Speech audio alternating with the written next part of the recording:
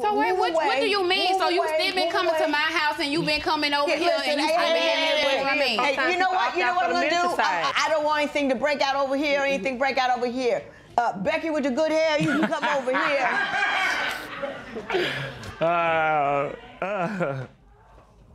More like bad hair. Seem like you mad. Becky with somebody else's hair.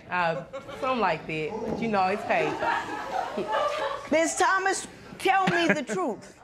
We've been having dealings for about 7 months. We, you know, all kicked it from time to time, and, you know, it just happened. I mean, I don't feel bad for it. How do you know you don't feel bad? No, ma'am. How do you know her? I mean, I knew her through another mutual friend, and we met like that. And you know they're together?